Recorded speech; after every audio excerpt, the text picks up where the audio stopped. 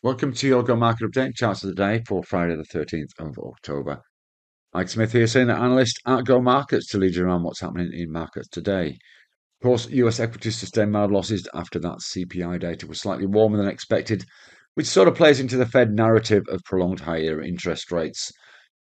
Today, earnings season kicks off in earnest with the big banks reporting, JP Morgan, Citigroup among those releasing their numbers, but of course it ramps up over the next couple of weeks.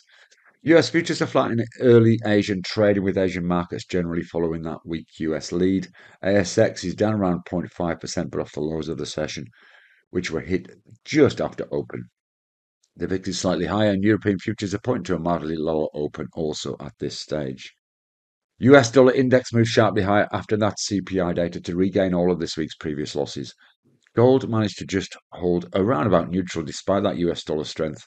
Copper dropped a little bit and trading mid-range. Oil is neutral overnight despite escalation of the conflict in the Middle East. Bitcoin is holding around that 200 EMA after the drop earlier in the week. It is neutral in Asia so far today.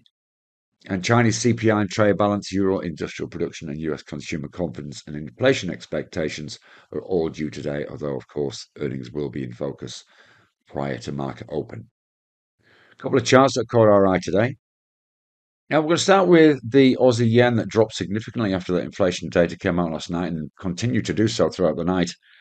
We found a bottom towards the back end of the US session, and you can see there we've got some buying coming in into the Australian session. May initially be short covering, but it looks as though there may be some sustainability to this potential rally. In the first instance, possibly up towards that 95 level, which is about 28 pips from where we're trading right now, but could even make its way up to 95.40.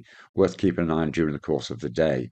On the ASX, some material stocks are doing actually quite okay. We're seeing some strength in lithium, but also NIC have got this long-term double bottom, which is forming here. Around about 81 today, really had a nice move up over the last three trading sessions.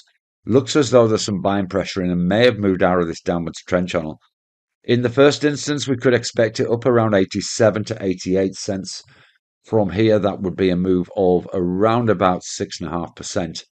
Ultimately, medium term, wouldn't be surprising to see it up around 92 and 93, but that would be a medium term play. Trade safe and see you again soon. Bye bye for now.